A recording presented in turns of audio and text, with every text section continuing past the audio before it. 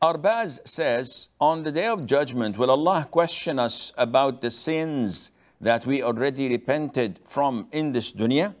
Arbaz, to my knowledge, every person would see his sins that he committed. And this is called al-ard, the display. So each individual will have it displayed in front of him, all of his shortcomings. Some will be shown their bad deeds, but it would be concealed from all other creation.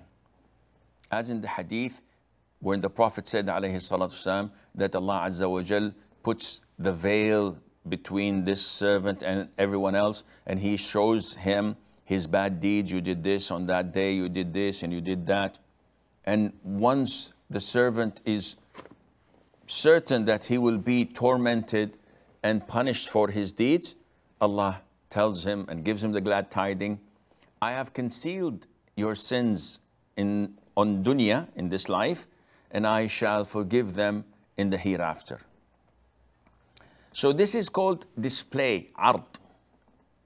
But whomever Allah Azza wa Jal question him about such deeds, he's doomed. The Prophet said, "Man nuqisha al-hisaba udhib." Whoever is held accountable and is not negotiated but asked about each and every deed, he will be tormented. Therefore, there are two types.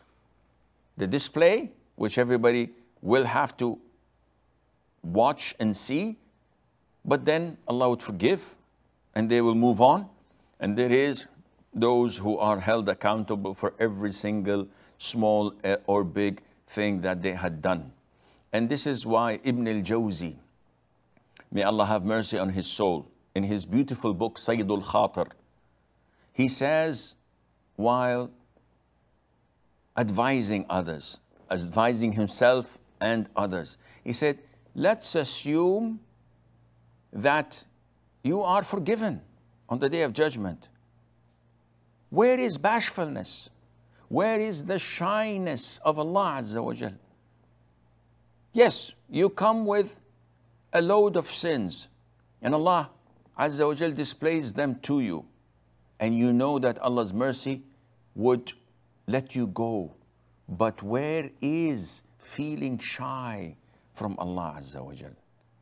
This is what we lack.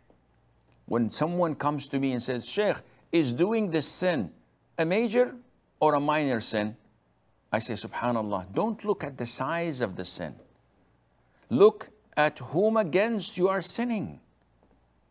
Forget about the size of the sin.